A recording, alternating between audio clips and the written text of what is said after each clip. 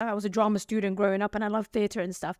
And I always loved comedy. I think it was the year when I turned 18, I was like obsessed with like every comedian. And I was like sitting there on YouTube and like watching everything.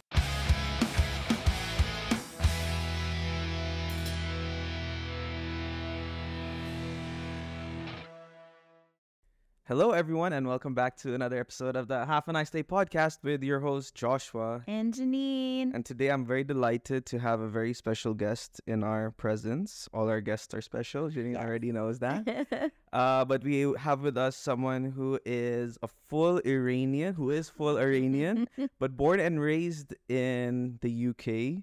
She's an up-and-coming comedian. I performed multiple times with her. She's really funny, guys. Amazing crowd work. One of the best crowd work comedians I've seen here in Dubai. I'm very impressed by her work. She's also a co-host of the Spicy Babies podcast along with Saaniya and Zee. So please do catch that on YouTube, or I don't know if it's on other podcast platforms. Just YouTube, because that's where the money is. And catch her around shows. Maybe you'll even get a chance to see her with me alongside performing on Dubai stages. And let's give a very warm Half a Nice Day welcome to Roxy, everyone. Welcome to the show. Thanks, guys. Thanks for having me. I love how you started with full Iranian. Yeah. Like what? We don't have these full people on our podcast. That's why we're not allowed. They're not allowed into our studios. Yeah, that's true. Usually we have half in the house. But she grew up in the UK. So Yes. how was that? Were you born and raised? Yeah, so born and raised in the UK. Okay. So yeah. Your parents met there in UK? No. So they met in Iran and then basically migrated to the UK for university. And then they just the revolution happened and they were like, Right. not going back. Yeah. Let's leave now. Yeah, let's stay now. Okay. And how was growing up in the UK? Back when I grew up, Yeah. it was really nice. Mm. It was very nice. Now, not so much. I wouldn't recommend it. With the but- latest happening. Yes. Yeah. It's kind of just been a downward spiral since Brexit. Yeah. But yes. yeah. But growing up there, it was all right. Yeah. Okay, yeah. Where in UK? So South London. Okay. So Surrey Borough. It's like 30 minutes to central London, basically. Okay. Yeah. Okay. And you moved into Dubai recently or a couple of years ago? I've actually been here longer than I've been in the UK now. So 2003? Right. 2003. Yeah. So 21 years. years. Oh, Yeah. wow. So my last year of high school. Okay, so it was a parent's decision to move here. Okay. Where did you go to high school? Oh, two random ones. So I went to one in Abu Hail called Queens, Mm-hmm. Okay. which was I'll tell you what, that was a cultural shock because everybody was like 90% Egyptians and all Nice. hijabi ladies. Right. And it was just me. And I was like, I think my parents put me in the wrong school. Queens is not the kind of queen you were thinking about, Mom and Dad. Yes. I thought my parents thought it was like, afternoon tea and scones. Yeah. And I was like, whoa. Hello, that monster. That's like it's just Egyptians. No offense to Egyptian listeners, but that's a funny story. So I was in Queens for a year and then Cambridge Garwood. Okay. Okay. Again, very British. Very That's where she met all the Indians. That's where I met all my Daisies. That's where my Daisy love started.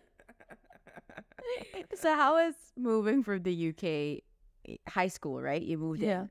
What was that like? I think because I made the stupid decision of it was like mid GCSEs. I don't know if you guys did GCSEs. Yeah, we did. Yeah, so I had to drop a lot of my favorite subjects. I dropped drama, I dropped German, I dropped religious studies because we don't you guys don't even have that here. Yes. And then I took up 3 new subjects in year 11 here. I think But like the sciences and business, like those and like a few others that I had to take up to make up my extra. So it was interesting, and then it was just cultural shock in terms of like the people we met. Yeah. But it was fun. Yeah, it was fun. I can imagine as someone who comes in from UK, which is not so. I mean, at that time, I felt growing up in Dubai, it was very strict. Yeah. There was a lot of rules in terms of what you should wear. God, yeah. A lot of rules socially. I'm not too sure if you have a segregated classroom where you have just boys and girls. I think because we were in year 11, we were mixed. Okay. Co-ed. Yeah. So to me, that was also, I wouldn't say a shock because I grew up here, but other way around, going back to the Philippines, Yeah. going into college, and I'm like, what is this? Yeah, because she did not the opposite, but Yeah, coming in from Yeah. a very strict upbringing and then moving on to the Philippines where everything's like, it's okay, you know? Oh, really? Yeah, it's very open. You get to like mingle with boys and girls in the same classroom. So I don't know, like, if for you it was quite difficult to adjust to that situation or No, ironically, in the UK, I was in an all-girls school. okay. It's an all-girls school. Right. Okay. It's like the horrendous outfits and everything. Yeah. The you know, uniforms. Yes, and all that. they Yeah. purposely do that apparently in like some parts in the UK to make it very unattractive for men. It's ironic. It's That doesn't. it's very weird. I don't know. Teens. I mean, men in their teens are the most Yeah. rowdy sort of individuals. So I don't think even dressing up in a way Wouldn't help. Yeah, would help. It's like, They're that's a girl. girl. Okay. I think I love you. Yeah. Yeah, Dubai back then was, I don't know, to me is very different to what the kids are growing up Now. in Dubai now. Yeah. Yeah. It must be like fine and dandy, but back then it was something else. Yeah. But I loved it because it gave us a sense of like, I don't know, structure. Gives a sense of like, No, and the thing, like, I'm pretty sure you felt like this because, I mean, I don't know about now, but when we went to the UK last year, it was full brown people everywhere we went. So I'm pretty sure. I mean, I don't think it was like that, like when you were growing up, but like when we go there, I'm like, are we back in Dubai or are we in India or something like that? But it must have also been a cultural shock seeing like so many different nationalities, and I think that's where you get to meet a lot of new people as well. True. Ironically, growing up, my two best friends, who like my childhood best friends, were Indian twins. Oh, so okay, and we're okay. still like friends till today. So that was like my first, it was like where I grew up. We had a lot of mix of like South Asian communities. yeah. But then our neighbors were mixed. Yeah. We had like English, we had non-English. Yeah. So it was very mixed. But now, yeah, there's certain areas in the UK which is only sub-Asian communities or South Asian. Yeah, I think that's where we stayed. I can't remember what the. Yeah, do you remember where you went? I can't remember, but the moment we got into the Airbnb, it was like an Indian Indian families Yeah. Was it Tooting? neighborhood. And sorry, Tooting? no, Oh, that would have been hilarious if you went to Tooting. I can't remember. I don't know, but it was, we stayed in a Malayali Airbnb, Okay. Yeah. and it was a great thing because they're the only one who had the shataf. We made sure whenever we find an Airbnb, we try to get a shataf, and we're like, okay. And then somehow it was an Indian family, and they were really nice Yeah. as well. There's one requirement that Josh needs in an Airbnb or hotel. If there's no shataf, he's like, nope. That's the worst thing about Yeah. Europe. Yeah. Yeah, And we were lucky. My dad, like even in the UK, he literally like broke down all the bathrooms and like put his shatafas everywhere. We had shatafas and bidets, so you had like either way. You had the a clean works. boo-boo. Yeah. It's like my family will not grow up having no shatafs. This is a shataf We house. bring it around to them, not the other way around. Yeah. So you have a portable shataf. Yeah, I always bring a portable one whenever I travel. Especially in the Europe and US. For sure, God, for yeah. sure. You won't be able to. We used to DIY it, but now we've got a portable. Oh, one as yeah. well. Yeah. Yeah. In Yeah. the Philippines, we have a DIY. We still use it a lot. It's called a tabo. So Oh, it's like like the old a school dipper. one. Yeah, Yes. And in most households, you'll have a large sort of Bucket, bucket. which is the same one you use for your bath, by the way. So it's like this, and then you go in the toilet, and it's like that. And you'll just leave water on there, which is like a pool fest of mosquitoes. Yeah, pool fest of mosquitoes. But like you still use it, and you're like, okay, let me. Yeah. As long as there's water. As long as there's water, water. yeah. Yeah, as long as it's clean. yeah, Yeah, our for sure. buttholes are all clean, yeah. and that's one thing Yeah. that we share. With, Then like, you know you're gonna have a Ryan. good day. Yeah. Yeah. So we're always like very culturally shocked when we go to the US or Yeah, Europe, I or at suppose- least my first few times going there, because I'm like, where is the bidet? Yeah. You keep cleaning. Yeah, I it's the know. weirdest thing. It's really, really weird. Yeah. And then some of them I hear, like, even if they wipe back to front. Where I was like, no, that cannot be possible. You guys are like a superpower first world country, and there's some things you can take from the third world, you know, like a bidet and all these sort of things, and they Yeah, still out of don't. everything Out that of they, everything, yeah. out of everything that they could have taken from all of their colonies, why not take the good? Yeah, I know you thing? took your tea, you took your spice, just take a bucket of water. That's the back to basics. Or ways of like just cleaning yourself up. But yeah, I we think now, digress. We digress. I think more and more people are getting into it. By the way, yeah, Yeah, for sure, yes. for sure. Those- Especially the yeah. British who come here, Yeah. Yeah. Like they even get all the new changed. comedians now, like Liz, John, they all talk about how much of a blessing it was when they first saw one over here, and then compared to, I think something that they really want to bring back. I think it's slowly but surely, Yeah. especially since there's a big Muslim population in the European countries now. It's gonna start happening. Yeah. Yeah. That's true. Philippines doesn't even have it everywhere, by the way, because I realize it's more of a Muslim thing, so it's more of a cleanliness thing. But Okay. there was a law just recently passed last year where the mayor of Manila is mandating it in every bathroom now. So Public yeah, restroom. public Yeah. restroom, yeah. So it's now become a law. Yeah, it's gonna Love become a that. law, yeah. Need to have And there's an bidet. app. Okay, this is the funniest thing. Before we continue on the podcast, this is just for your information. If you ever go to Philippines, there's this app called Merong Bang Bidet, which translates to "Is there a bidet?" And it's a Google Maps sort of interface where it tells you, okay, if you want to if you're in this mall and if you want a bidet, go to the second floor, turn right. It'll give you directions because not all the bathrooms will have a bidet, and they'll tell you this one. And then there's different, like out of 5 stars, cleanliness, water pressure, all those sort of things. And I'm just in the Philippines, and I'm like on Google Maps, like sort of, where's the closest toilet? Because I'm about to explode over here. That's great. God bless whoever created Yeah, that I know. particular app. As they're doing, these people are doing God's work. Okay. Okay, now Okay, now. we get back to the So did you do university here? So I did uni 2 years here and 1 year in the UK, Middlesex. It was the only yes. English one back Yes. then. Yeah. Ah, okay. So your parents, are you really try to keep with your We British did, traditions? we did. I don't know and- why we did. Yeah. education. Okay. Yeah, but we wanted like English curriculum. Okay. Yeah. And when you did your last year in the UK, Yes. you thought of not staying there. You said you would come back. Yeah, Yeah. yeah. Even my last year there, I was working, like I used to do telesales. So I'd go to uni and then do telesales on the side. That's when my love for sales started. Yeah. Yeah.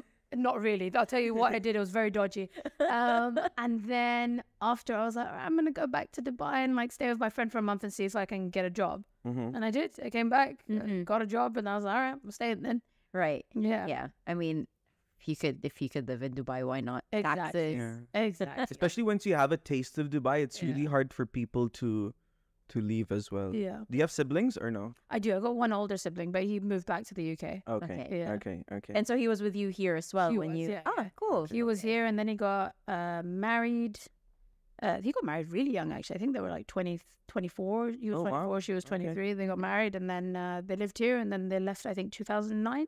Okay. Okay. 2009, yeah. Good time. Good time to leave, yeah.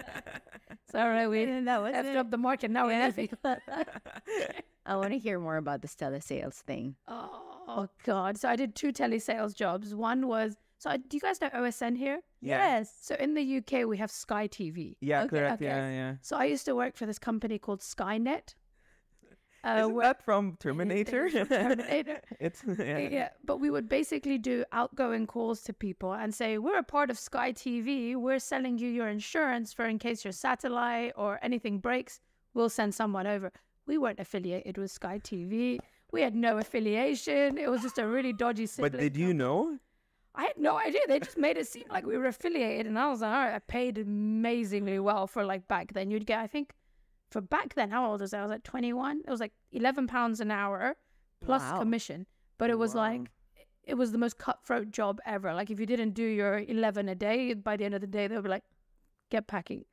Yeah. Oh, okay. So it was okay. very interesting. So we used to do that. And there was this, I'll never forget this one guy next to me. It was this short, I think Sri Lankan guy. He sat next to me. This guy was a machine. He would, and it was really bad because like most of the people that we would sign up were like these elderly people. I know. And I think that's like my worst karma in life is from this one telesales job.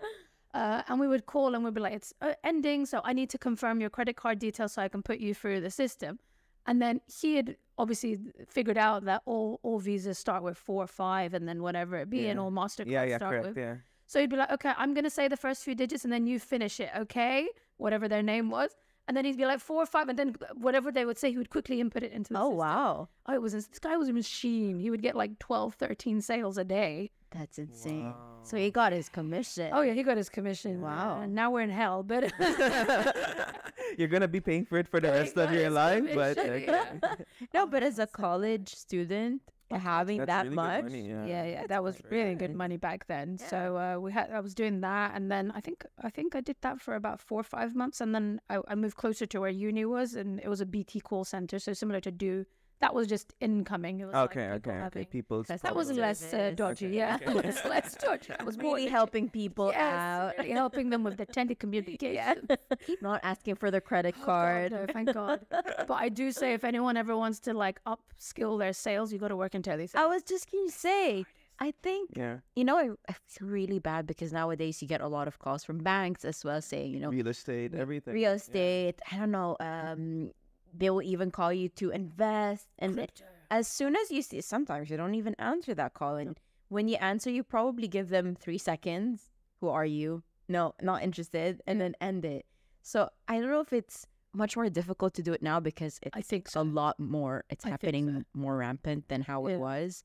But I always have the utmost respect for salespeople because, think so. man. I think patience-wise, like, it's them and customer service. Yes. Customer service, you have to have the patience of a saint. Oh gosh. Like, Yeah. even if you're the nicest person, you take your thing out on customer service people in this country. You're like, my food was 5 minutes late. Yeah. How dare you?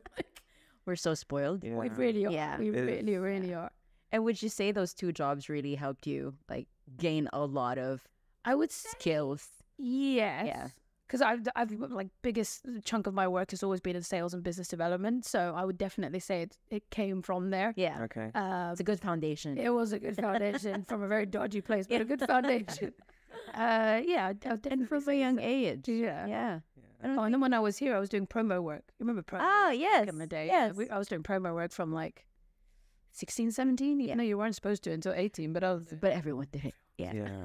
You would Even hand I out started those off on promo flyers. work. Everyone got excited for G-Techs. Oh, And you know, God, all 'cause it would those sort pay of things. so Yeah. well. They paid really well. Yeah. Yeah, it'd be like 4 days and you get like 10K or something. It was Yeah. insane. Yeah. I know one guy who worked for PlayStation, so he literally just had to play PlayStation. Then I got a PlayStation gig as well. Yeah. And it was the best. I'm just playing, making friends with kids. They'll all call me uncle, uncle. Can I play How now? old were you back I was then? like 16. I aged very poorly, by the way. Puberty hit me in a very bad way, and now I'm okay. But if you see a few of my pictures when I was 16, 17, you'll be like, this guy's like 40 years old. Really? Yeah. True. I started graying in high school. Oh, I'm all yeah. great. Yeah. So it was really crazy, like, and growing up, and they're, uncle, can I play now? I'm like, oh, I'm okay, yeah, sure. So Now I love it. He's my brown George Clooney. I used to dye. I used to dye my hair at 17. My sister, I would make her dye my hair at 17. When did you start getting? So I started getting it when I was 13, and not 15. My mom started dyeing my hair, and it Oh, just really? started getting Oh. worse and worse. Oh yeah, I've had every Really? color. For on me, the I think I spectrum. started at 16. 16, yeah. Oh, but I love this. The salt and pepper on guys looks amazing. Yeah. So much on us, Right? girls, we can't pull it off. for women, you're like, oh, I have to dye my Yep, hair. I gotta do my It's roots. not acceptable. Yeah. Yeah. But yeah, Yeah. I really hated it. Because I was always made fun of, like, why do you have like gray hair at 16 or just doing math exams or something? It's like you look like you have loans to pay to your banks and everything. I'm like, That's really took it out of me. What are you stressing him? yeah, I know. You go home Algebra. to your parents. Yeah. It was algebra. I lost my calculator and I had to do an exam, and the world's crumbling down. Oh gosh. I wanted to ask because I was looking at your videos and then I realized that your husband is Indian. Yeah. So how did you guys meet? Oh. Yeah. So we met here, Yeah. obviously. Yes. We met here about a decade ago, and it was via one of our mutual friends. Mm-hmm. Okay. And how did it happen?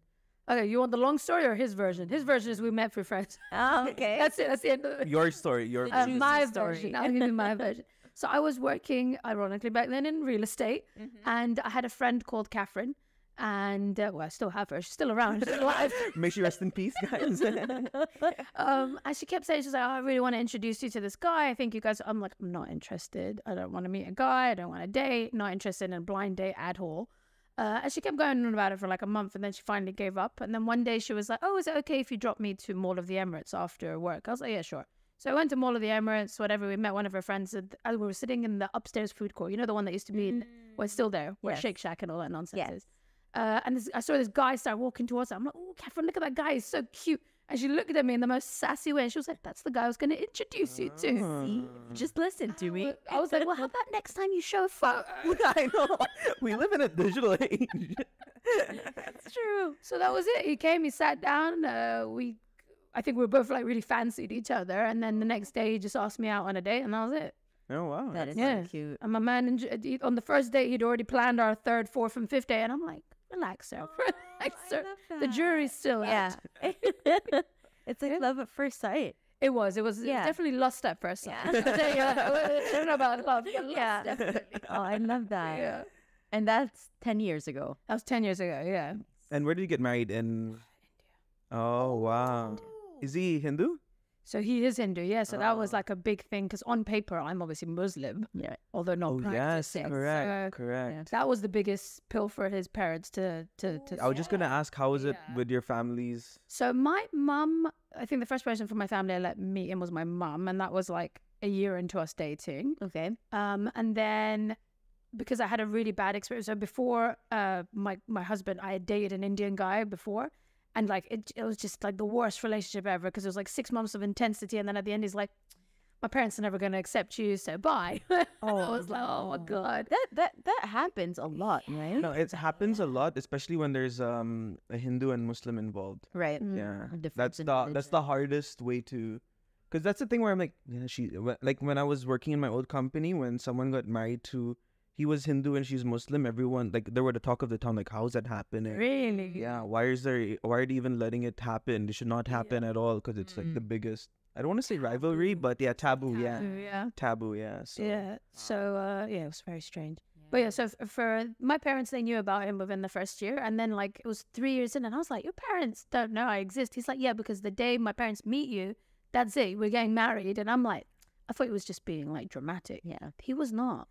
At year 4, his parents found out about me. They're like, okay. First, they ignored him for a month. They were like, are we gonna cut this boy off? What are we gonna do? Yeah. And then they came around. They're like, okay, we're coming to Dubai to meet this girl. Okay. That was it. It was the most awkward interview. I wouldn't even call it a meeting. It was an interview. Oh, I can imagine. Yeah. Oh, wow. It was not fun. But No, I can imagine it must be super. Even when the first time I met her dad, my God, I'll tell you.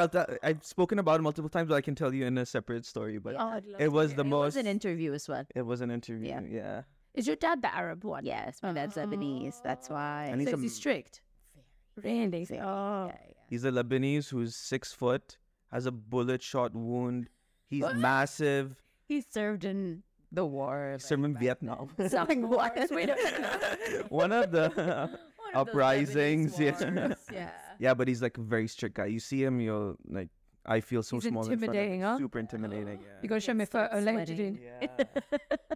Yeah. Yeah, but I briefed you. Like, Yeah, she briefed. I did not exaggerate. Like, Yeah. I gave you all of the Yeah, details. she gave me the nitty gritty in the beginning. So Was he cool with you guys there? no. Really? Not at first, no. How I long got did it take? my first. I don't know if you listened to the podcast, but I got my first hug from him on the wedding day itself. So that was yeah, and that was the only thing I want. I'm like, I don't care if I'm marrying your daughter. I don't care if all my closest friends and family are here. I just want her dad's hug. Like that's the only thing. Wish. That was his Yeah. wish. I just want to hug. And everyone knew after the wedding, like literally in the night, like, did you get the hug? By the way, you got the hug. I'm like, yeah, I got the hug. And most of the like people around, when they saw the hug, they're like, Yeah, I got the hug. Yeah, so yeah, that was the only thing that I. Was it a good hug? It was a good hug. Yeah. It was Some people are good huggers. When they give you a hug, you're like, oh, that's my dad. hug, and then he had some of his tears on my jacket. I'm like, this is the way. now we're getting married. Now I can get married to your daughter. That was it. That was what I was looking for. Yeah, it's tough when you come into a multicultural plus multi-belief religion, whatever it is, relationship. Yeah. Especially with the generation of our parents, they're still a lot more, I would say, strict or a lot more. Like old school sort of Old thinking, right? school, Like, yeah. I'm assuming now the next few generations we're gonna have a little bit more flexibility when it comes to what are your beliefs or your religion. It's more so, are you a good person? Yeah. Are you how did you grow up? Where did you grow up? Instead of like, what is your religion? Yeah, what is your faith? What is all Yeah. that thing? Yeah. Yeah, So it's opening up a lot Yeah. now, yeah. So there's so many mixed race couples Yeah. So many mixed race kids now. Yeah. So it's It's the future. Yeah. the future. Yeah. We're gonna be taking over Yeah. the world for Yeah. sure. All of these third culture and all of these like mixed kids from wherever they are. Yeah. Yeah. Yeah. I love that story. I love that your friend knew that you guys would click. I know. Yeah. It's very strange because we're complete opposites. Right. If you mean us, I think also that's probably why it works. Yeah. Very. I met him only once, I think. Did you meet him? Yeah, I met him once. Probably at the. Did you come to our 30? Because he only comes to. Everyone's like, why is your husband not here? I'm like, how about your spouse gets sick of seeing your same set over and over again? That's me. Yeah, I was gonna say. I'm like, it's. Yeah. I think the clavichord was one of the first times I ever met him. One of the comedy shows when you were really fresh into comedy. Probably, yeah. Because you Yeah, would be yeah, like, yeah. I'm married to an Indian, he's here in the audience, and then you pointed him out. I'm like, oh, okay, he's here. Where's okay. something like that, if I remember. But Okay. like super long time ago, I can't even remember his face at this point. It's But very tall. Like it's yeah. Now I remember. Yes. Yeah. Probably see. And I haven't even seen you. The thing is, every time he has a show, and now you do what, 2 to 3 times a week? Yeah, 2 to 3 times a I'm week. just like, I cannot keep up. I feel like Josh goes through phases though. Sometimes he's like yeah. on every scene, and then sometimes you're like, And then he disappears. Right? And I'll tell you the reason why. You'll feel this when we start talking to your comedy and everything about. And that's what I wanted to get into. What made you get into comedy? Ooh, Yeah. that's a good one. To be honest, so I've always one of my favorite subjects that I said I dropped was drama. So I was a drama student growing up, and I loved theater and stuff. And I always loved comedy. I think it was the year when I turned 18. I was like obsessed with like every comedian, and I was like sitting there on YouTube and like watching everything from like Eddie Murphy's Raw till like. Oh, okay. I think Joe Coy had just come out then. Yeah. So his orange chicken thing was like one of my favorites. I was Okay. like, oh, I love this guy's style. So I think that year I was like, oh, I'm going to go to the UK because we used to go to the UK every summer. And I was like, I'm going to do an open mic. And we went, and I couldn't find an open mic. And being an 18-year-old, I probably forgot about it or did something else. And then I came back to the UAE after uni, and I started probably like a couple years after. I would go and watch all the stand-ups here. And I don't know why it never occurred to me that why don't I try an open mic here? Yeah. And I, T-Bone. Yeah. So me and I really liked T-Bone, and we used to watch him a lot. And then one time he posted that he was doing a one-day workshop or Oh something. yeah, I wanted Yeah. to do that as well. Yeah, Yeah. 1 day full intensive. Yeah. Yeah. So I was like, and then I messaged going, can I? And I was like, oh, but I've never done comedy. He's like, that's exactly who it's for. He's Did like, you know him or did you just watch him? just watched him in like Okay. hi-bye kind of Okay. situation. And then, we did the one-day workshop. He gave us like a bunch of homework to do beforehand. And in that one day we did like, I had a 5-minute set. I mean, a lot of that jokes have been completely retired. Okay, now, okay, like okay, completely okay. changed. But it was like a 5-minute set. And the next day we performed at PUBG 2. Wait, which one's the PUBG that was in Barsha and now it's moved? In Barsha? Yeah, it's in like... Yeah, PUBG. It was PUBG 1. That was PUBG 1. PUBG 1, yeah. Okay, yeah, so we did an open mic there, and then I was like, oh, I love this. You did well your first time? I did. I Oh, remember Eva wow. got up and she was like, she's lying, this ain't her first time. And I was like, nah, seriously, first time. I love that. And that was it. And then it was a great audience as well. And Okay, then, okay. Yeah, and then... So you got that after rush. You're like, I got the rush. I was like, oh, I Yeah. love this stage time. And that was it. Yeah. Okay. Yeah, and loving drama, it's also, the stage time. It's also interacting with your audience. It's also... So, for sure, if you love drama, then Yes. naturally you're also going to love comedy. No, drama is a very big part of comedy which people don't realize. Yes. It's one of the key foundations of comedy. Yeah. So I could see why a lot of theater acts or like Yeah. drama acts would love to get into comedy Yep. at some point of the other. They don't really enjoy it as much as they do, but it's like a stepping stone, So it is. Yeah. Yeah. I think I prefer... I No, prefer go ahead. comedy than theatre now. Right. Yeah. But I haven't done theatre in years as well, so... Yeah. It's been a while. Yeah. Do you want to? I would love to. Yeah. I keep saying like maybe I'll perform for audition for the next short and sweet. But Yeah. Oh yeah. Cool. Sadik does it as well. Sadik Does did. theatre. You watched his we went Ice on, Hole, right? Friday. Friday. Yeah. I really want to go. I don't know if it's still showing, but I need to. Oh no, yesterday or today is the last one. Oh, If you okay. can go, honestly, like I won't lie. Even to them, I was telling Sahar before the show, I'm like, if I hate it, I'm gonna leave. But it's gonna be really awkward because I'm like 3 rows in. I was like, how the hell do I pretend like I'm gonna leave? Oh, I went to the washroom. But I was like, because I think I went in as like a complete skeptic, and honestly, it is like nothing you've seen before. Okay. It was so good. Okay. so good. I would recommend it if you can go watch it. I would like to try to. definitely Yeah. have to see it. I like Sadik a lot. He's a very nice guy. He does support me a lot as well in comedy. nice. Yeah, so it's That's it's what you only guys nice need to- here, because I mean now it's a growing community, right? But when the first few times that I've seen you, the community was so small, and it was I would already know everyone else's set the next time I saw them again. Yeah. But now like I It's feel hard to like bring her to shows because she already like she knows all the old school comedians, like all the Oh. OGs and stuff. She hasn't seen a lot of new ones like you. She just recently would saw love like a to. few people. Yeah. Her favorite though is Salman. She really likes Salman. Oh, I like a lot. Salman. Remember Salman's the funny. Yeah. Butterfly guy. I love him. Flowers. Yeah, sorry, Yeah. not Flowers. butterfly. Yeah, the flower guy. I was like, maybe in Philippines. Butterflies in the Maybe it was. Philippines. Yeah. Yeah. But there's something that we spoke about earlier, which I want to get back into because, as comedians, like we see when we watch comedians, we're like, oh, why didn't I think of that premise? Why didn't I think of that sort of joke? Especially it fits into my set so well. Yeah. So I was writing this joke about Janine and I because we just got married and now we're talking about having kids. Yes. And I'm like, I don't know how our kids will look like. It's definitely gonna be hairy, and you know what joke I'm gonna Yes. do. And I'm like, I'm definitely gonna end up in as a barber or something like that Okay. because Lebanese are known for their hairstylists. They and really are, by Filipinos- the way. Yeah. The best hairstylist. And Filipino barbers are also top notch. That's also And then you come on stage. The first time I ever saw you and you do this joke, I don't know if I should say it or if you want me to cut it. Go for it. Go for it. Yeah, so she has this joke where like her husband is Indian, I'm Iranian. Can you imagine the baby on that hair? And I burst out laughing. I'm like, that is the perfect joke for a Filipino, an Indian and Lebanese child. That is so Because I'm like, I should have thought of that, but I couldn't think of that. So I immediately knew like, oh, that's such a great joke. I Yeah. wish I had it. But then of course it's yours and so good. it's Oh, such a great joke. And I think it's like one of the that first jokes you had, or I That think was it's- one of the yeah. that was in something like this that is- was actually in that first 5 minute set. That's one that stayed on till now. Okay, Yeah. okay. Yeah, I like that one joke actually. Yeah. So it's funny because that's one of the jokes that not always lands, by the way. Oh, really? Sometimes you have to explain it because sometimes I don't know if you've seen it in some rooms. I go, "Don't be fooled. I shaved for you guys." Yeah, that's how you. Yeah. To continue To it on, continue yeah. it, yeah, Yeah. because some people are just like, "Huh?" Yeah. To explain the joke. Yeah, to Yeah. explain Yeah. the joke. Yeah. I wanted to talk about, because like I'm looking at your reels and your stage Stalking you presence. today, yeah. Yeah, I stalked you a lot today. So if you see all of those likes, that's all me. I'm gonna stalk you later. Don't you worry. Jenny. But I love your stage presence, and what I thank love you. most is how you do crowd work. Oh, I love crowd. That's and I want to talk about it more. Like I've seen one where there was a heckler, and Oh, the British guy. British guy. Oh yes, Yeah. yes. And I just wanted to ask you, how do you think of how to get back to these hecklers?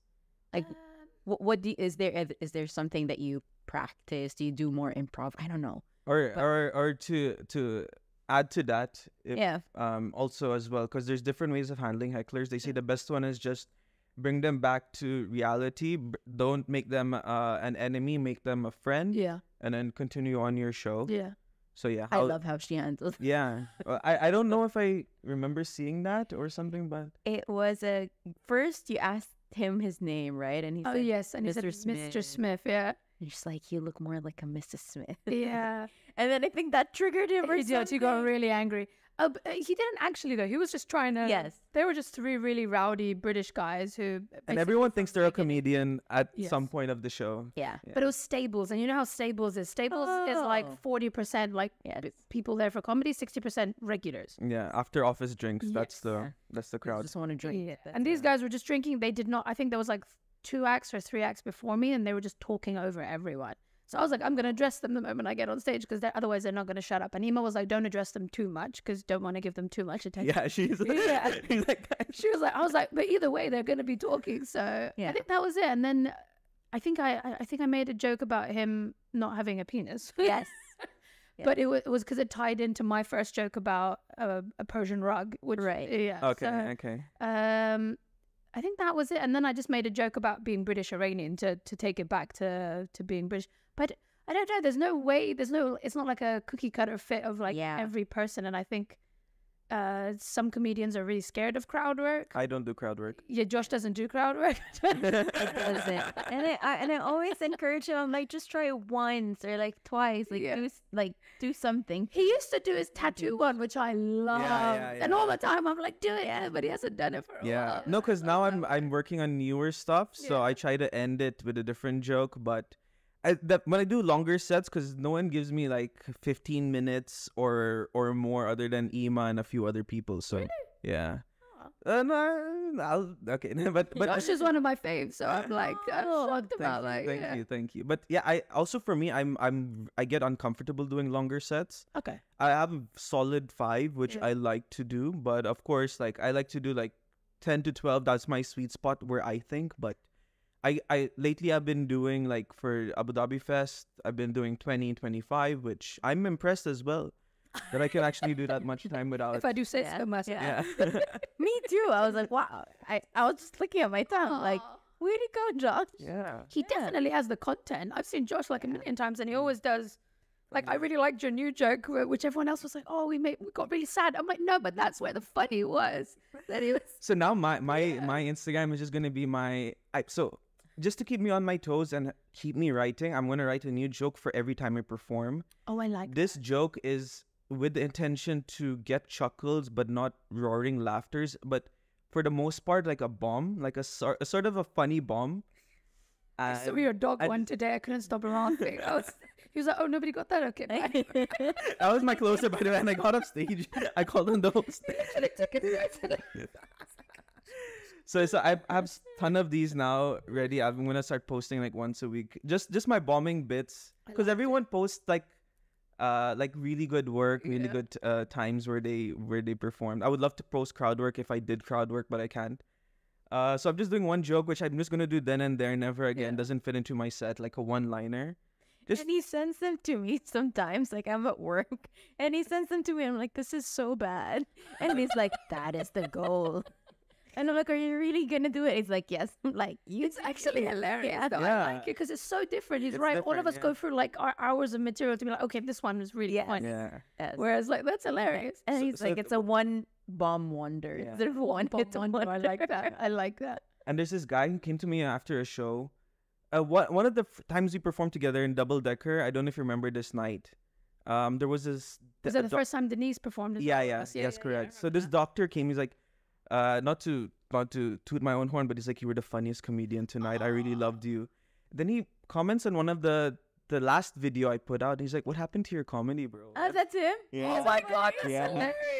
And I felt bad at the same time, but I'm like, he doesn't know like what is my thinking of this as well. Yeah. And something I also want to do, if there's a joke that I write which I really like, I want to do it in a way where like, okay, this is the first time I did this joke where it bombed, and this is where it is now and where it gets a huge I think laugh. that would So be great. it's the progression of a joke, because people don't understand how much time, like even one word can really change the flow of a joke, the laughter of it. So I want people to see that. They think, oh, this guy just comes out on stage, or these comedians just make it look so easy, but in reality, I think that's one problem with like newcomers as well. They get on stage, and I think a common thing is like they think because you're funny with your friends, or like you're the clown of the group, you're gonna get on stage and just be funny. Yes. Whereas I'm like, you don't realize there's a process. We got to write like 20 times. You got to perform it.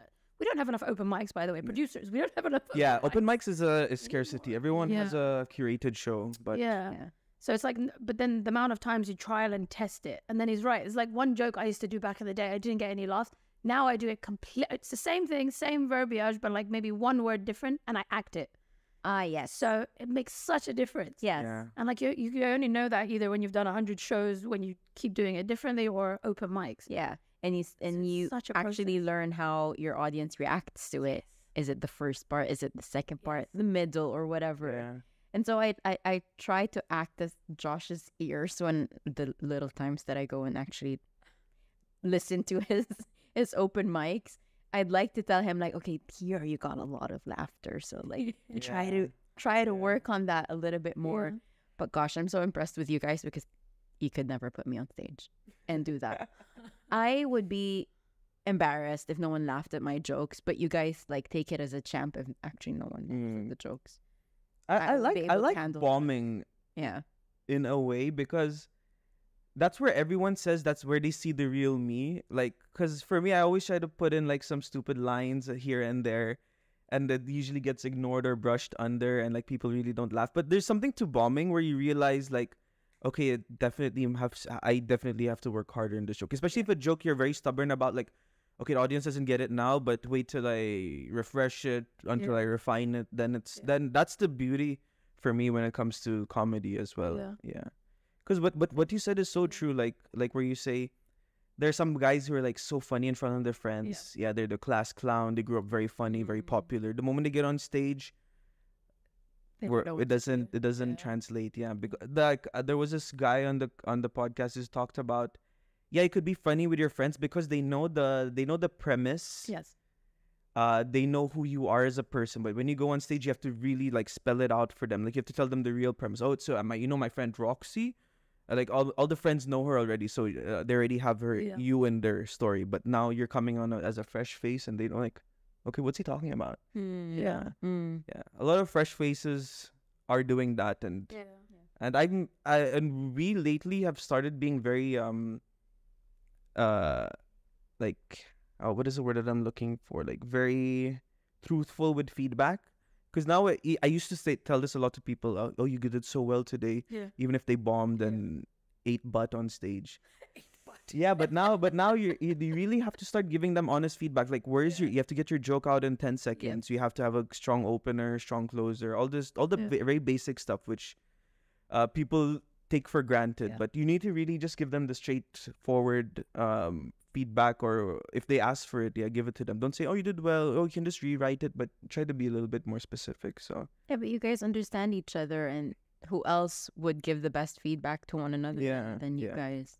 That's why I appreciate comics who did courses or like understood the basics, like you, like whoever done Dubomandi or Ima's classes or something like that, because they really took time to understand, it's a science, there's a setup, there's a premise, there's a punchline, there's a tag, there's an act out.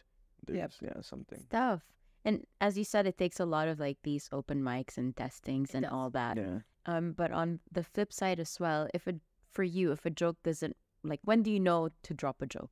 And that's true. Is it hard to let go of a joke for you? Yeah, it is, because there's this one joke I really like. I don't think you ever heard my Objectophilia one. No. I love this joke so much, and I did it, I think, a total of 3 times, including an open mic. And it worked twice, and the third time, or maybe it worked once, and the 2 other times it went flat.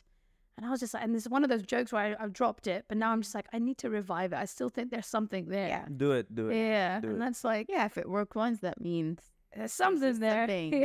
Something there. Oh, park it and work on it later. Not like I'm some super genius comedian or anything, but it was one of my first jokes ever that I ever performed. Like within 6 months of doing comedy, I dropped it because it wasn't getting laughs. I went on a roast battle with Anand, and Anand had the perfect roast. And then while he was roasting me, it just clicked in my mind. Like I'm literally on stage, and if there was a video of it, I'm pretty sure I'm be like, that would fit in my set really well. Like while he's literally mid roasting me, audience like, oh, and I'm just looking like that would fit in my set. So after the show, I spoke to him like, that roast he gave on me, can I add it to my bit? He gave me full permission, and so it's there's sometimes where you just click, or sometimes someone says something when you're just having a conversation, and I'm like, oh yeah, that can be added to it. Yeah. As an outsider, I'm very curious. Do you guys get like bad blood with one another if you steal each other's joke? Not steal, but like, hey, that's close to my joke. Do you guys get protective with? You can take this question. So I've never had that done, but I know people are very touchy on premises here. Yeah.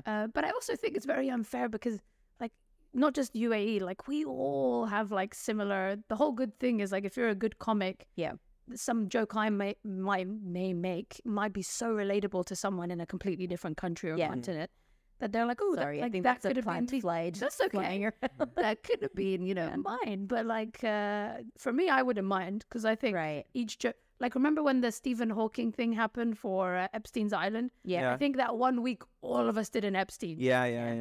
It's bound to happen. But it's a topical joke. Like, it'll happen and then you'll park it and never do it again. Yeah, with COVID, everyone was talking about COVID, for example. Everyone now has I mean, not here so much, but I know a few comedians have already started doing that. The Hawk Twa girl. Oh, Yeah, yes. everyone yes. like, so now that's like, I know like all the, or whoever comedians I follow on Instagram, if you see their reels, they're like, everyone It's has all like a about Hawk them. Twa Yeah. girl. Yeah. So yeah, I it's a didn't even know about this, by the way, until like last week. even her. Like, what is the Hawk Twa girl? I kept seeing it and I asked him, I'm like, what does that mean? And so he had to explain to me and I was like, oh my gosh. And now she's like super famous. She was just telling me she So crazy. trademarked or copyrighted. You know, she's the trademarking term. the term now, Hawk Twa. How can you trademark Hawk Twa? Yeah. She's gone on she's been brought up on stage by country singers in arenas To do to Hawk sing Twa. to sing songs, because apparently she's also a singer. So she's being brought on stage. She just posted a video like, don't buy any merch that is not sold by me. I'm working on selling my own merch, so keep it busy. Oh my If you're supporting God. other merch people, that money doesn't go to me, guys. So just be patient. I'm already working on merch. And then she shows a preview of a hat that she's working on. It's insane. I'm like, can you imagine? Like, It's just Good on her. insane. Good on her for capitalizing on I the don't know, man. It's instant such a social media game now. Like, Generations messed up. yeah. yeah. I saw I didn't see any of like people doing jokes, but I saw a podcast of Flagrant? Oh, Andrew yeah. Schultz? who? Andrew Schultz? No. It was he's an Arab American, Fahim Anwar. Ah, yeah, Fahim Anwar. He did one about the he was like this is the problem of our generation. He's like, I've been a comic, I've got like 700,000 followers. Ah, yeah. The He does Hawk this. Twa Yeah, yeah. girl has got like 250,000 followers Yeah. just for doing That Hawk is Twa. true. Yeah.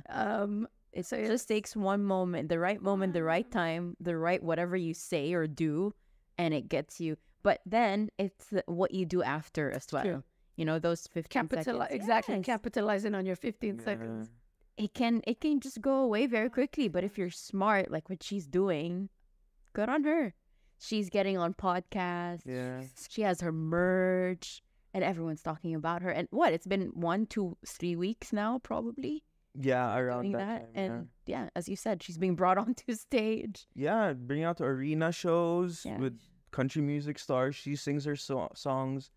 Now, like, So she was a singer before. yeah, apparently she's a really Midwest girl, like cowboy sort of thing. So she's like one of those. Yeah. She looked cowboy. Yeah. But I can also understand, like, as a very hardworking content creator, that can also be like very discouraging. That Yeah. someone just gets their 15 seconds of fame and then they run with it, while other people have been doing it for years and years, producing millions of content, are Yeah. still struggling to get Yeah. the amount of. It's the frustration of being an artist as well, right? Like, especially when like there's two different things. There's one is jealousy and one is envy. So like jealousy is like, okay, I'm jealous of this person for no reason whatsoever. I don't even want what they have. Like Yeah. like a lot of people, like, it's more envy where you're like, I can do this. I need to work harder. This is what I want. So at least I know what I want and I know what is the direction to take as well. So you post your crowd work once a week, or how does it work? It depends. Like right now, I've got like loads of. I'm so bad at editing. I'm so bad at editing. Like there's so much. I'm like, oh, I need to make this, and then I just look at it. And I'm like, I have no idea how to. Like I'm taking forever on Right? CapCut. Yeah. Yeah. So when you talk about content creators, it's not easy. It's not easy. It is not easy. Honestly, Takes a props long off to time. you if you Yeah. can do it as often as you can. But like, yeah, I try to do at least one a week. Okay. That's good. Post Yeah. one a week. Yeah. Yeah. And you just like hope and pray, like where, like, this is the one that really blows up or sets you apart from everyone. Because it happens. The thing that I've realized about all these people who recently blew up in our community is consistency. Yes. Like Anand, huge shout out to him. Ever since I knew the guy, met him in 2019, he's always told me he wanted to make it big on social media. He's done animations. Good. He's done street interviews. He's done podcasting, solo podcasting, reaction videos, everything. You know, my favorite of Anand's that he stopped doing, and I want him to do it again, is puns. Oh yeah. I told him, like, Yes, I really miss that.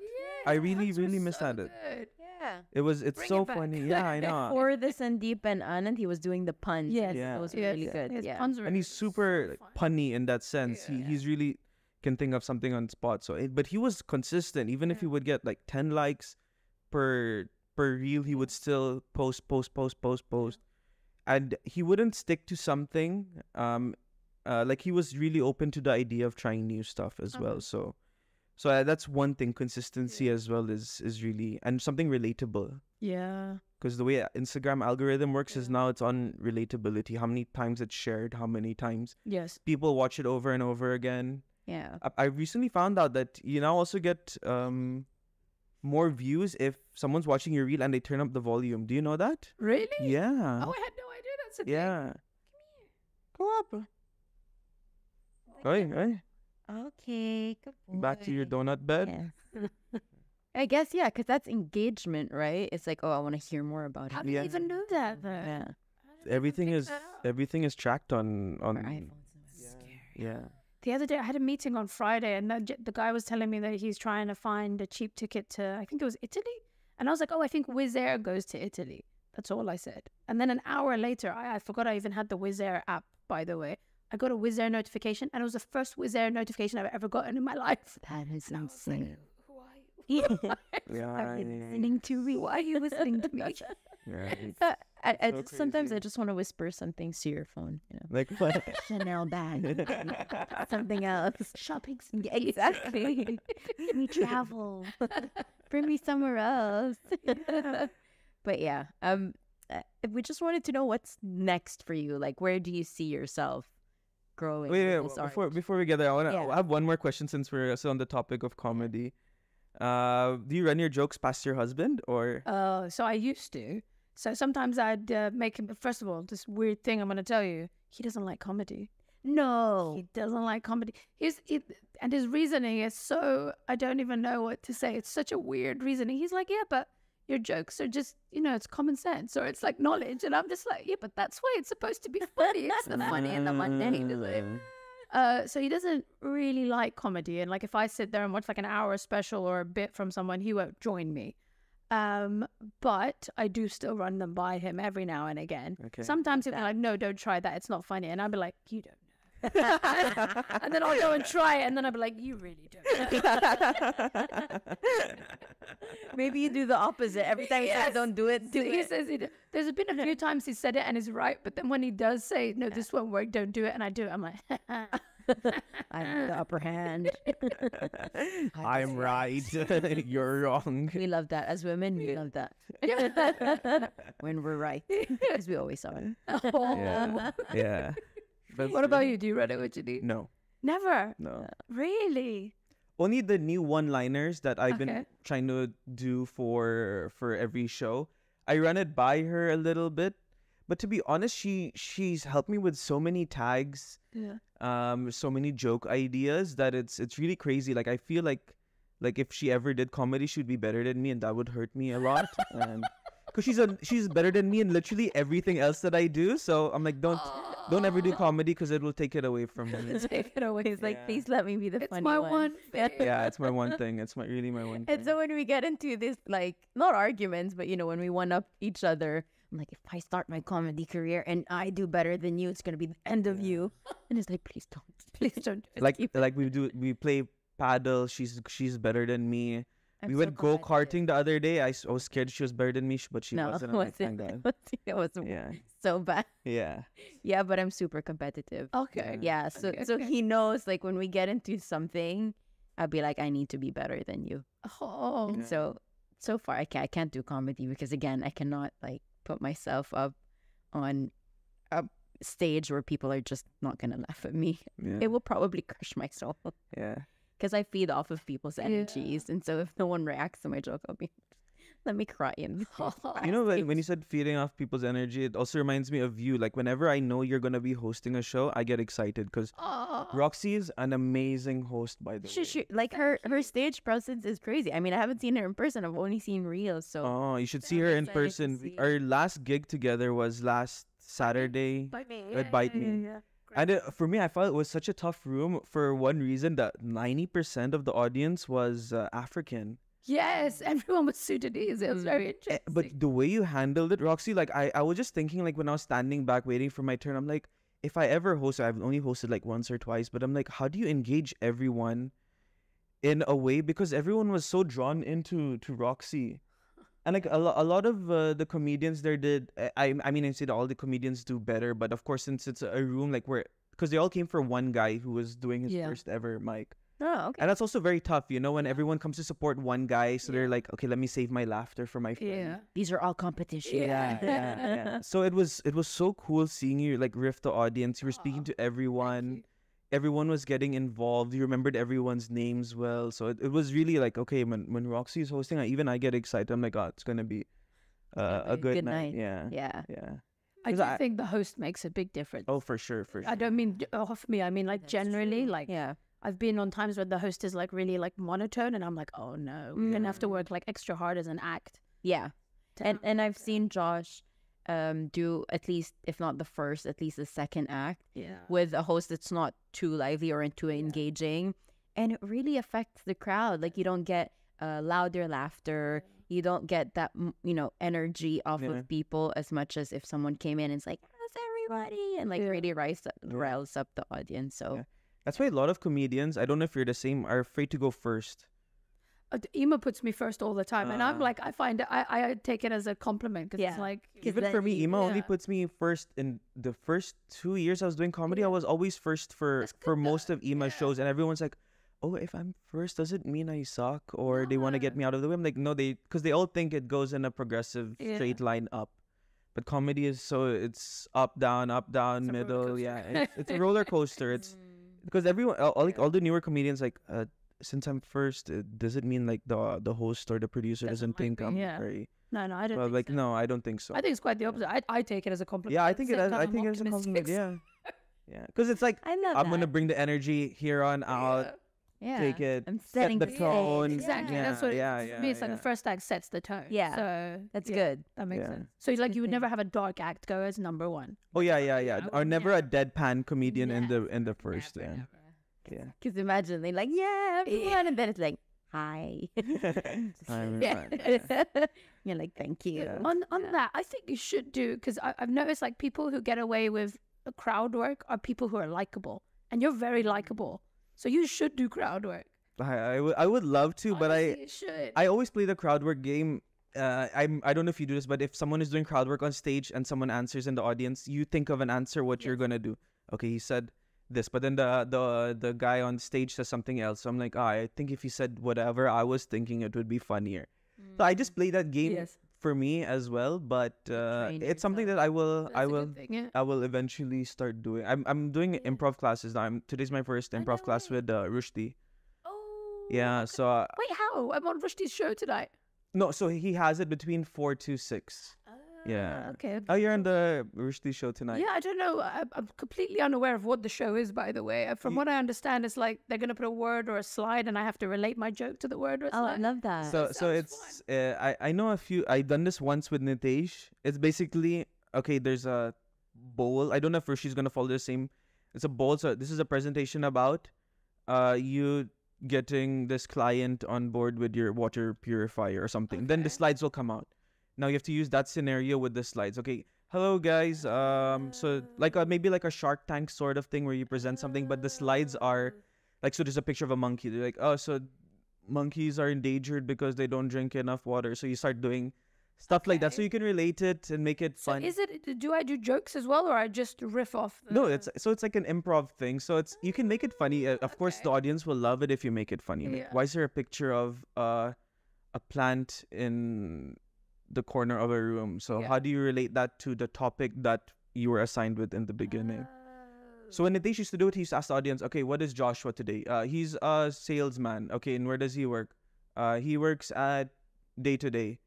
Okay, like, so this is Joshua's presentation for Day to Day, and with these slides. And it was the most random slides. It was a guy drinking tea in a corner, and then I'm like, okay, so how do I do it? It's funny because some people really know how to make it work very well. And there's a lot of YouTube videos. I think on YouTube you can just type in PowerPointless. Okay. And there's a whole comedy show that goes on like this. Where it's good because it trains you to be quick-witted. Yeah. And then you already are with all of your crowd work, so it's gonna be good. So I'm excited. Yeah. Okay, cool. Yeah. That sounds cool. See, this is why you need to train more. Yeah. But no, it's good that so improv, is this your first time doing improv? My first time ever. Yeah. So one thing I think as a comic is really hard when you do improv is that you want to make everything funny. That's my problem. Yes. Yeah. So I've done improv a few times with Imrana, who's great at improv. But she always says, she's like, stop it, you're taking too long because you're trying to make it funny. She's like, you shouldn't. You should just try to do the improv scene and the funny comes. And I'm like, oh, but it's so hard to go against. That's my thing, yeah. usual. So I'm like, because when I see like the kings of crowd work do it, like for me, like McDodd when he does it, I'm like, how does he make everything funny? Yeah. And you as well. How do you make everything funny? Or how do you tie it back? How do you make a callback somewhere here or there?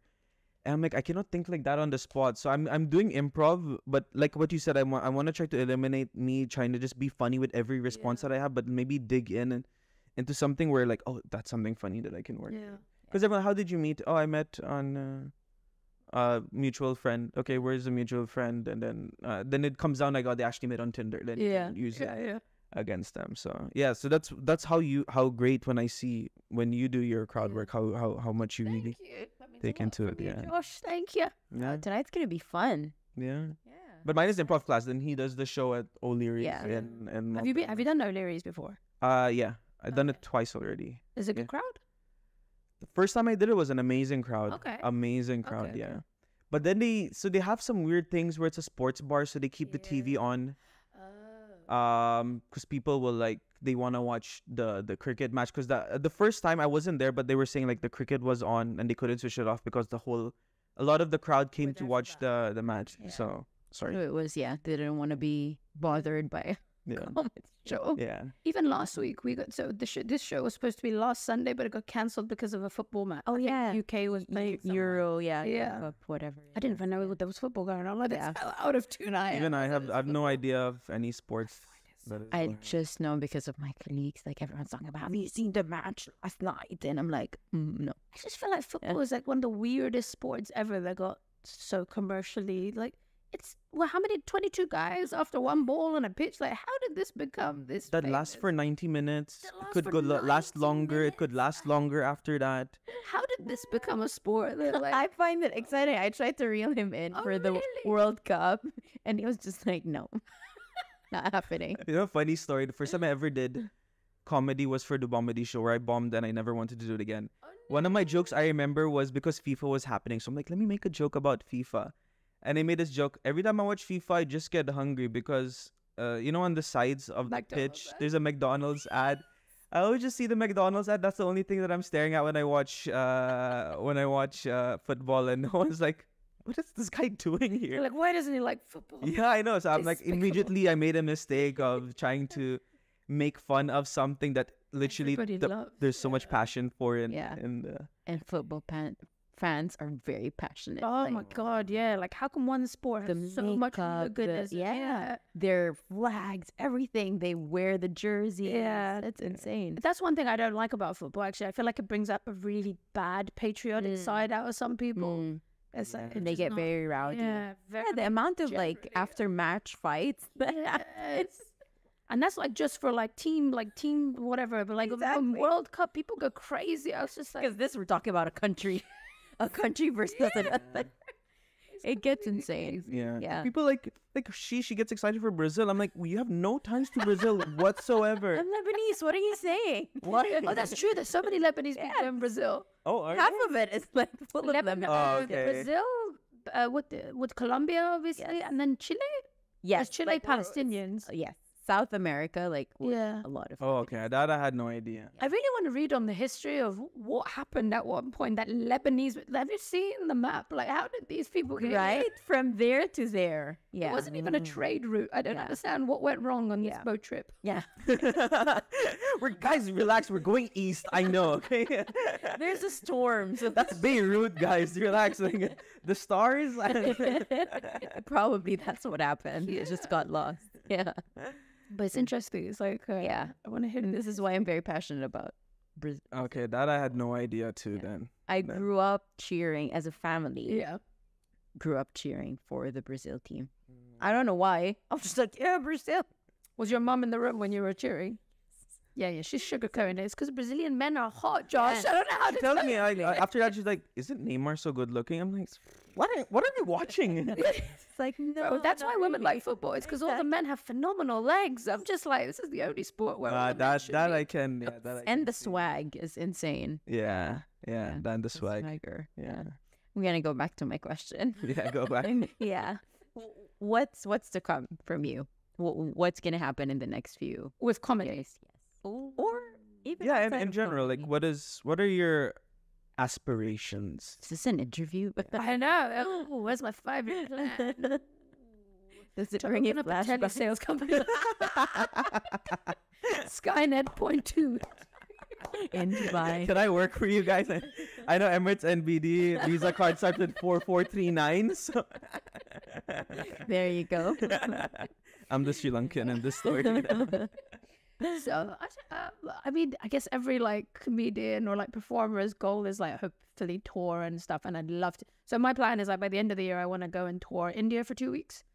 So I've You've got done India, right? I did Were you well India. received over there? Oh, I loved it. I think yeah, very well received. I got very lucky because I think I've got an edge because I'm married to an Indian. So it's Right, kind right, of like right. an outward person's, I guess, experience with their culture. Just to add to that, plus Indian men love seeing when an Indian man eventually ends up with a white girl. And you're white at I'm first white sight. passing, So when yeah, they I'm see an white Indian guy, passing like for they sure. all get so curious. I'm like, so okay, so what is the steps now to marry a white girl? What does he have? Because Indian men are obsessed with white girls. So it's like It's true. so then This is they true. so you already have that edge. Yeah. So you were well received up there. They liked you, Very but- well received. I really enjoyed it. The crowds were so good. Like honestly, like Mumbai, if you can go to Mumbai and do a show. Like Okay. honestly, the crowd were smart. They were very perceptive. I really enjoyed it, and I've heard like Bangalore is even better than that. So I got in touch with. I met like a lot of comics there, and like I asked one of them if I wanna. He gave me the name of a company. He's like, reach out to them. They can even set it up for you. Oh, okay. So yes, short term goal is to put myself through like one. Or Also, two like you're thinking about tours. like a tour, like you're the headliner. You have Oh, no, not 30 minutes set, or headliner, just doing but, like, spots. just get spots. Ah, okay. Just get spots in like some of the main cities. So I think from what I understand about India, it'll probably be Bangalore, Mumbai, and Delhi. Delhi. So yeah, these three do that, and then hopefully next year try and put myself through the UK. Nice. So yeah, that's Going the back goal. home. That's the goal. Very nice. That's Very the good. goal. Yeah. Do you want to plug the podcast that you have? Anything that you want to? With Saaniya. Yeah. Sure. I mean, Spicy Babies, please Yes. watch it. On YouTube. Is it a weekly podcast? That you So guys we've have? got a bunch of backlog right now because Sonia's been touring. Oh yeah, correct. So we're hopefully we'll have a new episode. I think before she was touring, we'll have a new episode every like 2 weeks. Yeah. You were telling me she does everything, right? She edits. She does everything. Yeah, that's crazy. Yeah. So Wow. we're trying to find someone to do it on her behalf now because Okay. it's too much workload Yeah. for her. Especially if she's touring. She's touring and she's got a full-time job, so it's Yeah. like it's a lot of work. And the three of you are all comics? So Z no, as me well? and Sonia, our comic Z is Sonia's cousin. Ah, Yeah. Oh, that was her sister. Oh no, her Okay. her okay, cousin. okay, Yeah. Okay. very cool. Yeah. Yeah, Very cool. I should listen to. But I'm so glad of the female comedian community right now. Yeah. Because when I there's so started, it was just many. Ema, Sahar, Liz. Liz. Yeah. Yeah, that's literally it. And all the other girls like Arzu, they left. Was Rebecca there back then? Rebecca's yeah. Rebecca there. Okay. Yeah, Rebecca was there. But now it's coming in hot. Like, Yeah. the girls are We're really booming the girls. Yeah. The other on Thursday, Noha's room at Underground. It's literally I think 5 of us and Ehsan. I'm like, I Oh, yeah, yeah, love yeah, that yeah, Ehsan is our Pinai Yeah. quota for the evening. It's great. And now there's 3 Iranian comedians. Oh, Before, that's true. zilch. True. Yeah. Nice. It's Yeah. good. So Keep it's going. really picking up here Yeah. the scene like Yeah. from when I started till now. It's You guys need You- that. Yeah. Yeah. You've been doing it for 2 years now, George? 2018 I started. 2018. First time I ever got on stage was 2018. I'll tell you the story. Took a break. Yeah, Huh? you said you took a break. Took a break. And when I was working, when I was working out my set, I was doing the same set for like 2 years. Yeah. No new jokes, no new nothing. Now I'm coming in a little bit hotter. Yeah. And yeah, like I started 2018. It was the first time I ever got on Yeah. stage, but I stopped. I'll tell you this off camera because Sure. I've spoken about this so many times, but yeah, it's been I just love seeing how much it's progressing, and it's also a wake up call to everyone to really be at their toes if they really want to Yes. make it big into Bring your A comedy. game. Yeah. Yeah. So, Keep working on new jokes yeah, so that I can come and keep watching you guys. yeah. Well, thank you so much for your time. Thank you for being Yeah. here. When are you performing next? No, so this podcast comes out on Tuesday. Do you have any shows past Tuesday that you want to plug in? Yes, I'm hosting this week. So Thursday, Underground in Marina. Mm-hmm. Friday hosting blah blah in JBR, and Saturday Bite Me Okay. in DIFC. Okay. Awesome. Yes. And then hopefully next week onwards, just performing. Okay. We'll take a break from hosting because I was trying to host for a while so that I can write new material. Oh, okay. Yeah. How's the writing going? It's going good. It's going good. So I did a bunch of it last week at Nitesh's room, and now, Okay, that's good. Before we close, I always like to ask a comedian, whoever we have as a guest, what is your writing process? Do you write word for word? Do you write? You have an idea? You just make thought bubbles around it, or? So I would write the title of the joke, so like Okay. the premise. So let's say my British Iranian one, that's always Okay. the title, and then I'll write jokes, and then I'll write the joke format, and then I'll probably rewrite it 3 times before I even test it. Okay. Yeah, that's usually. I like the idea of thought bubbles. So now that you said that, I'm like, oh, I like that. Because what I'm starting now is doing like what is the word? Mind mapping. So I write so I like if I want to do a joke about the gym, so I put gym in the center and I put on one side, okay, smelly people, towels on the floor. So I just put everything, all this because you have to look at it at different angles. Because what you said again, everyone will have a similar joke when it comes to something topical, like the Stephen Hawking bit. Yeah. So you have to think of an angle which no one can really think about, and then try to do it. Because eventually, if everyone has the same premise, like a Tinder joke, everyone almost has a Tinder joke. Yeah. So a same punchline or something will be in the middle. So you have to just try to think of a different angle out of it. Yeah. I like that. That's a good. And you have a unique story as well. So as an advice, try to make it start making it personal. Like this is why the call center thing is really, really funny. Like you see my new bit now, which I'm still workshopping, about me growing up poor. Yes. That's all completely real. Of course, exaggerated, but I love that joke. Yeah, So I love that joke. So that's the thing. I think if you start making it more personal, that's when you can really tour like a solid 45 minutes and do that around. Yes. So. So that's what I'm trying now. Yeah. So exciting. I can't wait to see you live. Thank you so much. Thank Yeah, you. let's try to get you on it. Because the thing is, we have Max and he's he has crazy separation anxiety. Janine will show you a video after this. She's been showing everyone this video of how he is when he's home alone. Oh, no. So I want to get a spot at Reform actually, because it's the only dog friendly venue. Oh, yes, it Yes. is. Yeah. So Janine, one of the last few times you saw me was at Reform. Yeah. So I'll try to get a spot at Reform. So that's the only way that she can come. Yeah. And hopefully you We do do need great some more too. pet-friendly venues, huh? Yeah. We do. Yeah. Really Producers, we do. Thank you so much All for your right, time. thank you, Roxy. Thank you so much for being here. We really appreciate it. you. We would love to have you back sometime again in the future. I would love And to see you live. yeah. Thank you guys for listening. Thanks, guys. Yes. Bye. Bye. Thanks, guys. That was a lot of fun. Fun.